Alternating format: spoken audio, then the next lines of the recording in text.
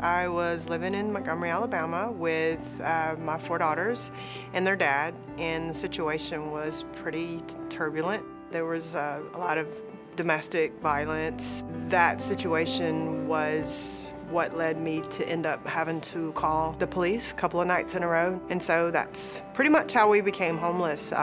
We packed up that night, me and my 4 daughters, and we left just everything in the middle of the night.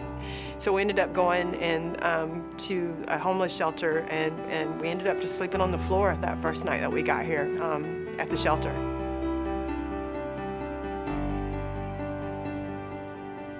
We encountered search when I was fully involved with a recovery program. What Search Homeless Services does is they don't just sit and wait for people to come to them. They actually go out and actively recruit the children that are from homeless families at the different homeless shelters around town. So that's what they did, and that's how I found them. Otherwise, I would have never known they even existed. It made a big difference in the quality of my children's lives, being that they're not just stuck in some room with other kids fighting and biting and screaming and crying, but they were actually in an accredited Head Start program. When they actually entered school, they entered school prepared.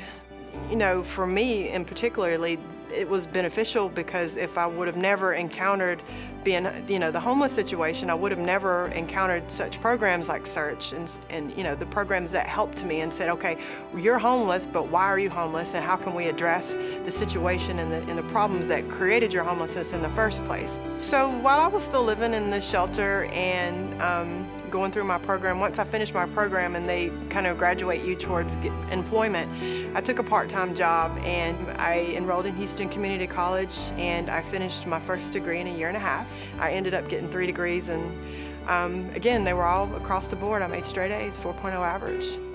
Childhood is everything. I mean, people don't realize that a lot of the stuff, the dysfunction that you see in adults, it really is, majority of it, and I can't say all of it, but a majority of it's rooted in childhood. And, if it wasn't for Search doing all they did for my children, I wouldn't have such an easy time raising my children now, because they were instrumental. They were my second parents when I was in recovery. I couldn't focus on my children. I had to focus on myself. What Search means to me personally is it's an organization of people that care. It's personal to me because not only did they recognized that I needed help, but they recognized that my children needed even more help. And so to me, what it represents is just hope. It represents hope that there are actually people in this world that care.